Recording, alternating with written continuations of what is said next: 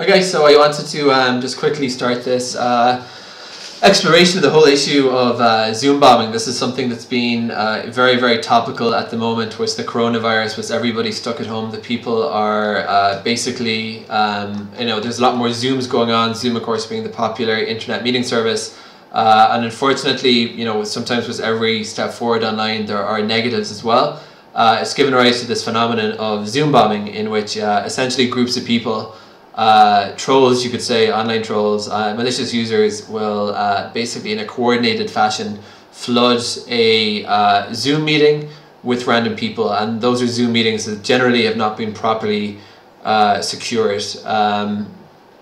So I'm just going to basically I want to actually demonstrate how incredibly, how many people are just waiting to jump on Zoom links, because it's pretty, I've done it a couple of times. We did an experiment last week where I was having a Zoom meetup with my friends and tweeted the link just to see would anyone join, and I'm just going to show you exactly how many people do and what kind of people come on, because this just demonstrates why it's important to protect your Zoom link. So this is a post from the Zoom blog that was published only a few days ago on the 20th of March about how to keep the gate crashers out of your Zoom. They give a few recommendations. Really the top recommendation, I'm just going to bring over my my Zoom client. Now I'm using Linux. I've also set up a demo account for this purpose using an alias Shinomo Cone, and I've gone with one of these websites that generates fake faces. So the first thing, if you create a new Zoom meeting, this up here, it's going to give you an invite link, and the most important thing really is not to share that invite link and password with the public. That's really asking for trouble, and specifically, any public forum is bad, but stuff like Twitter is really bad, and you see it all the times. Sorry, I think the Linux Zoom client just crashed over there. So let me just start a meeting again. So you will get this, just create a meeting over here. You'll get this invite link. You can copy it to let me just bring over the notepad just to show you exactly what it contains. Every time you set up a meeting on Zoom, you're going to get one of these, and basically you have your Zoom join link, you have your meeting ID, which is the same as this 10-digit string over here, and then you have your password. So if you look at the URL for a second, the URL that you're going to pull out of the actual client is going to contain, this is a really dangerous link, because you have here the local server, Zoom, J, I believe stands for join. Here you have the meeting ID. This is the 9 digits over here. And then at the end of this aspect here is actually a key, a password key in the URL. And you have a meeting ID and you have a password here too. So basically, you certainly don't want to tweet this, but even if you use the even if you send a calendar invite and you get a shorter link, so long as you give the password as well, that's all people need to join your Zoom meeting. So I'm just going to go ahead and actually end this meeting here. We'll create a new one when we tweet out the link, and I will show you how many people are just going to latch onto a Zoom meeting. The Linux client is not the best. It tends to crash quite a lot, or so I have found. So I'm just going to have to forcibly close it. Okay, so that's number one, is do not under any circumstance send your personal meeting ID out onto Twitter, as I said. Another thing would be that when you create a Zoom meeting, you're able to create a waiting room, and a waiting room is when people join your meeting, they will immediately go to the waiting room, and then you can choose to admit them to the actual meeting or not. This is very sensible to do. You shouldn't be really sending these in the first place, but it's a good feature. And why not use it? You can also lock the meeting, and locking the meeting is basically when that means nobody will be able to join, nobody further. So let's say you're coordinating a Zoom meeting with 3 participants. When the 3 participants have joined, so there's you plus 3, you can then lock the meeting and nobody can join.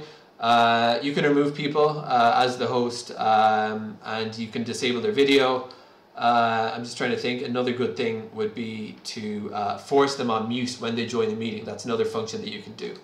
So The problem really is that so many people are tweeting Zoom links. So now I've come up with something called Zoom Roulette, and I really meant it in a good way because, as I said, I think there's a lot of really good things happening on Zoom. And you know, I've joined a few webinars, I've joined a few coffee hours for freelancers, that kind of thing, and they're really good. So it's a pity that because there are, unfortunately, as I said, people on subreddits and on Discord servers, and they're not looking for interesting things on Zoom. They're actually, there's Discord servers like Ruin My Zoom or Zoom Raid Room, and they're actually looking to just screw up people's ones. So this is an example. This the volume of stuff you'll get by typing in. This is the public Zoom URL structure I was talking about. So just find one here. Zoom.us/J, and you can see this URL contains all the aspects.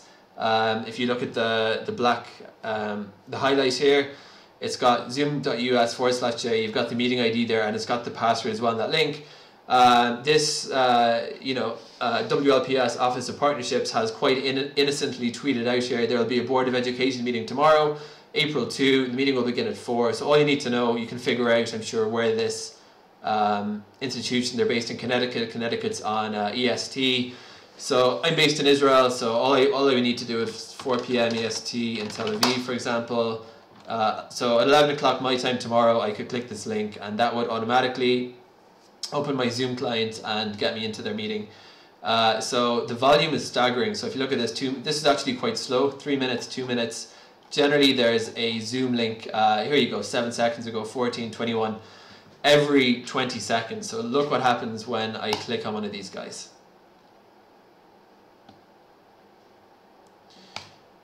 If I was not using Linux, this is one of these things I need to fix.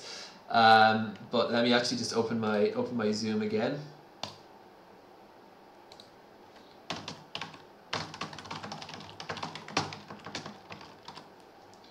Gonna go for keep me logged in, and we can basically just join any of these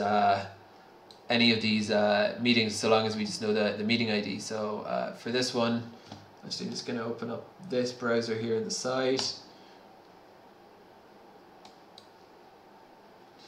Let's go for this one, for example. Let's see what we find. Copy and paste. We will shortly be joining this over here.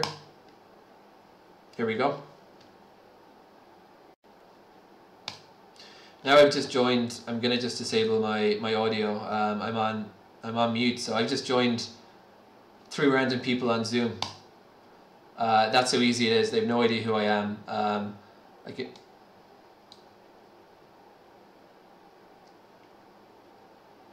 So I'm gonna leave before they kick me out. And that is basically how easy Zoom bombing is. There are just, as I said, absolutely tons of these. So that's what not to do. I want to show you how bad it can get if I do it. Let me just do this kind of process in reverse over here. Looks like I'm going to have to forcibly close Zoom again. Let's just see what happens out of interest if I tweet out a Zoom link. Now, let me just show you actually before I do that what you should be doing. So let me just create a new Zoom meeting over here. Let's click on host a meeting with video. Sorry. Let's just schedule one actually. I think you get more options this way. Let's just say my meeting, my demo Zoom meeting. And these are really the things you would want to be doing. You would want to click on this button, enable waiting room. And that will basically, as I said, create the waiting room. So now I've created my demo Zoom meeting, and I can go into my desktop client here and start that up first of all.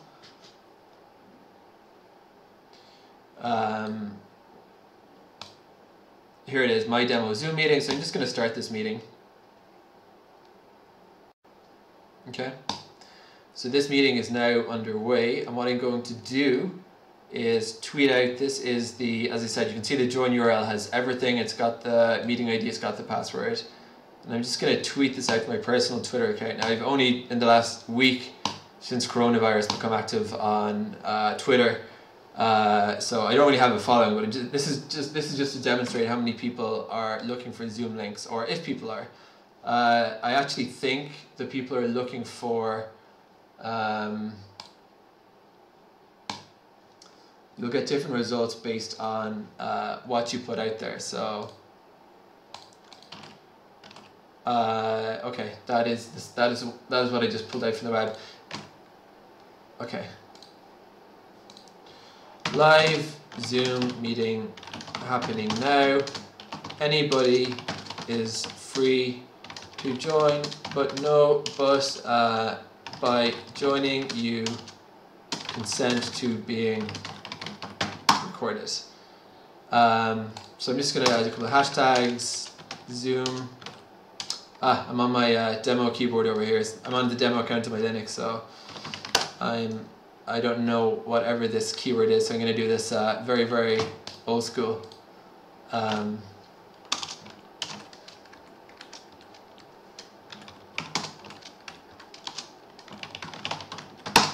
let's just observe what happens.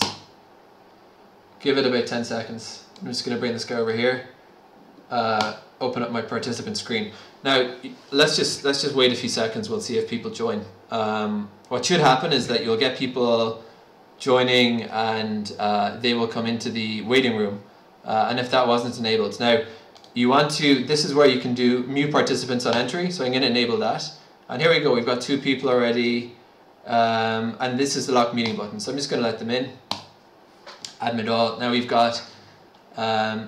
I'm going to mute myself. We now have 1, 2, 3, 4 complete strangers in our Zoom meeting. There's one person shaking their backside to the camera.